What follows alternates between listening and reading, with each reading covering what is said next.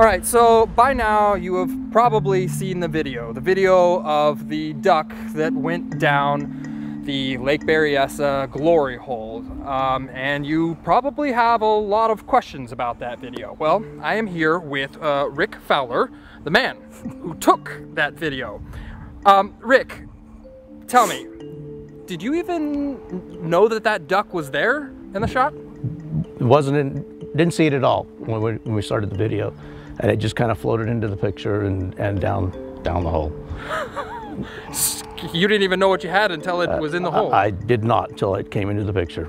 So just to recap here, the glory hole, it's an overflow, sort of a drain for the Monticello Dam. It is. And it's a very big drain. It's 72 feet wide, I believe. Yeah, it's a big hole. Drops about 400, a little over 400 feet. I think a couple hundred feet at least, I think, yeah. Yes. So the burning question on everyone's mind here, do you think the duck lived?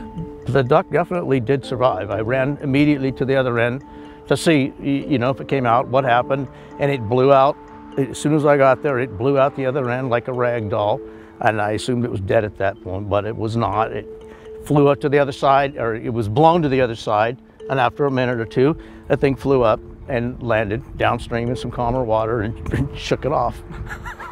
So after this, you talked to some biologists, and I guess we later found out you knew this is not just a duck. This is a what? Cormorant. A cormorant. It's a cormorant. It's a diving bird.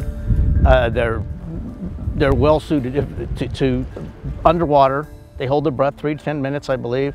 Probably nothing more suited to make it through that to survive it than a cormorant, and that's what it was.